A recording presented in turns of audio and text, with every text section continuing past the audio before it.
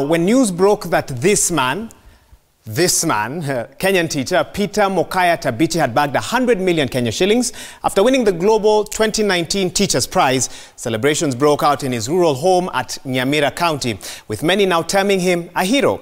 In Keriko Secondary School in Nakuru, where he teaches, students and teachers are celebrating Mokaya, who is the first in Africa to ever win this prestigious award. Now here's that report brought to us by Makori Ongechi.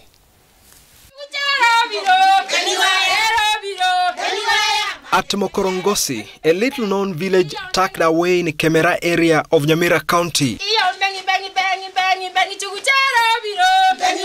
women, regardless of their age, were high in a frenzy of excitement. This is home to Peter Mokaya Tabichi, the winner, a secondary school teacher who on Sunday evening was announced the best teacher in the world. Peter Tabichi. Villagers here maintaining a joyous mood, with each yearning to narrate the experience they have had with the 36-year-old mathematics and physics teacher. Yesterday, it was all over joy in our home and in our community. In fact, we didn't sleep.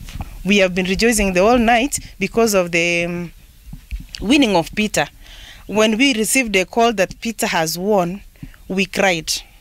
Tears of joy. Napongeza Peter kwa kufanya bidii. Akashinda hii prize award. This was a beautiful moment for Mary Makori as she remembered her time as Mokaya's teacher several years back in primary school. He has made us proud as teachers, he has made us proud as the community, and so he has proud us as the nation as a whole. A similar celebration mood also rocking Keriko Mixed Day Secondary School in Nakuru as students and teachers broke into dance and songs. To the world, he was a Global Teacher Prize winner.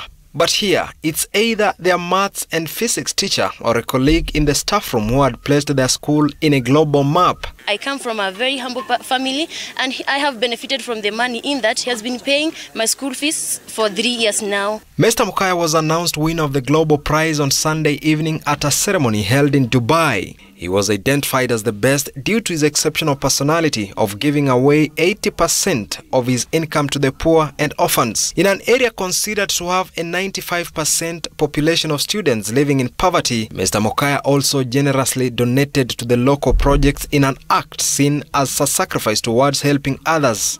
He was selected and emerged the winner out of the 10,000 applicants and 10 finalists.